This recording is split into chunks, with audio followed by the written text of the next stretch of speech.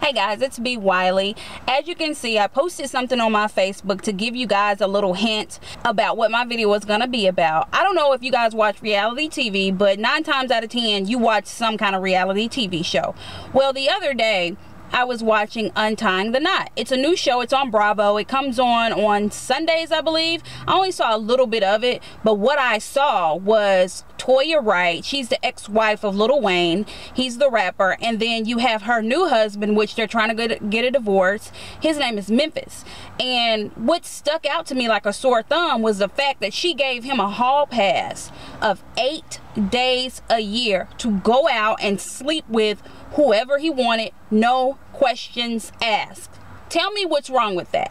Are you someone that's married or in a relationship and you think it's okay for your man or your woman to go out and sleep with whoever, get them pregnant, catch a disease, whatever, maybe even leave you for this other person that you gave them a hall pass for? Why is that okay? Why do you have to go outside of the marriage to be fulfilled? Why is your mate not enough? Why did you marry your mate if you were not completely satisfied sexually?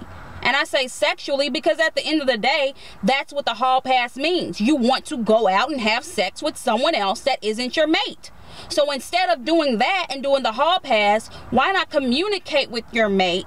Tell them what fulfills your desires, your needs, your wants, your dreams, your fantasies sexually, and work that out in your relationship instead of going outside of the relationship and doing this hall pass thing and sleeping with random folk.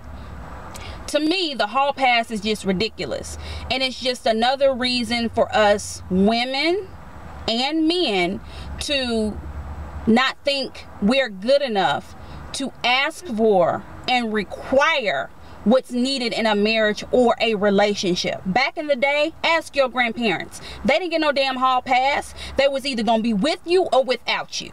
So that's what it is, ladies. I don't believe in the hall pass, and men, I don't believe in the hall pass, because it goes both ways. It's not just men stepping out, it's women doing the same thing. So what do you think about a hall pass? Are you giving your mate a hall pass? I'm B Wiley. Peace.